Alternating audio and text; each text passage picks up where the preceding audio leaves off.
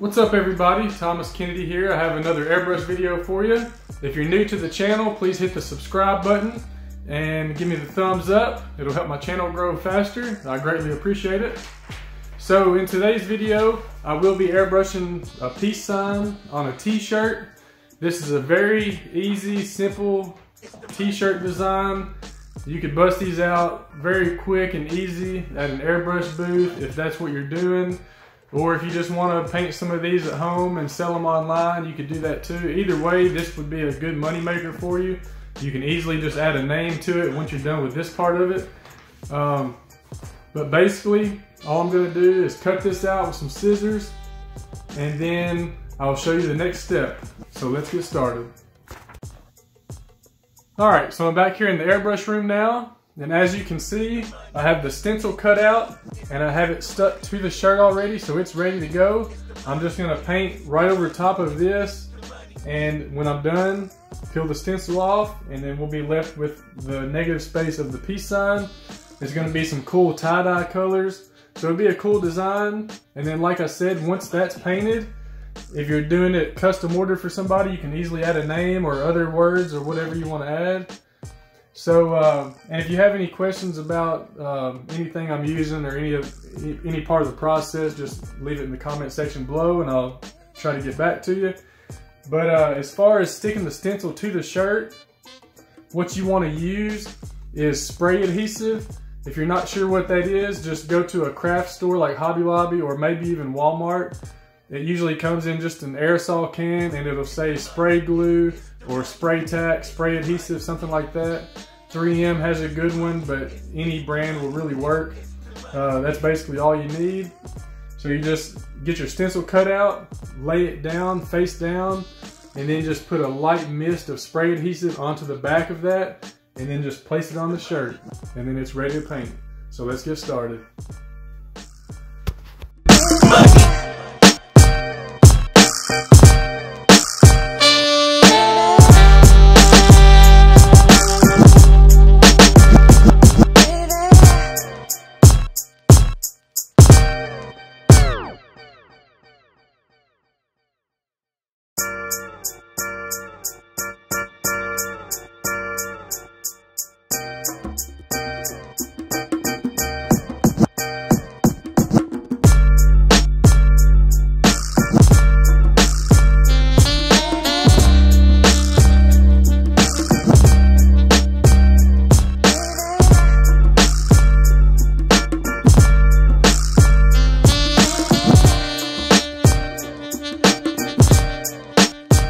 It's the money.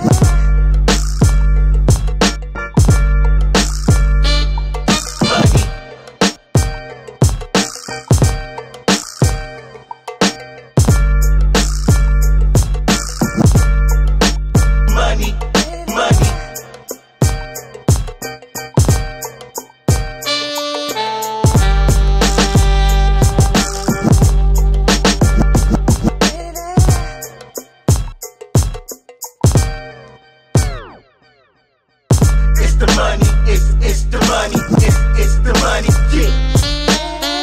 It's the money, it's the money, it's the money, yeah.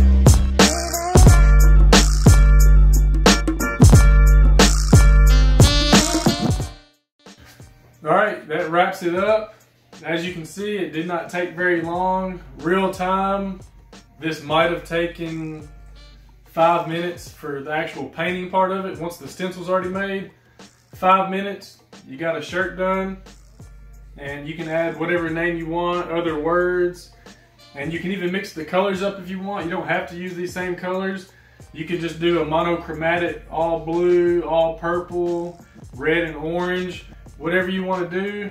Get creative with it. This is just what I chose just off the top of my head. These are the colors I used.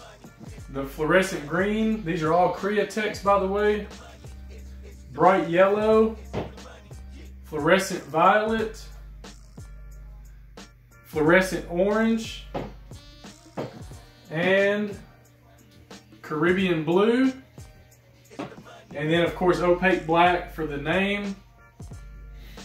So grab you a cheap t-shirt and grab you a piece of copy paper, make you a stencil, practice with it.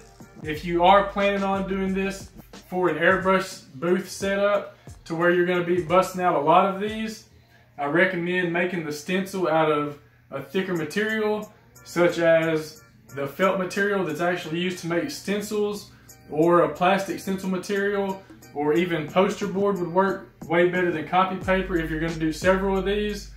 But if you're just going to do one or two, copy paper will work fine. These make awesome gifts, and you can post them online on an online store or whatever and sell them and make a really good profit margin on these. So grab some stuff, get some practice in. If you got any questions, hit me up in the comment section. I'll be glad to answer any of those. And check out the links in the description section. There will be links for all the products I use and links to some of my online stores if you want to check out some of my products I have on there. I have a lot of cool t-shirts for sale related to a lot of different categories. So check that out. Follow me on Instagram at Thomas Kennedy Art. And until next time, peace out.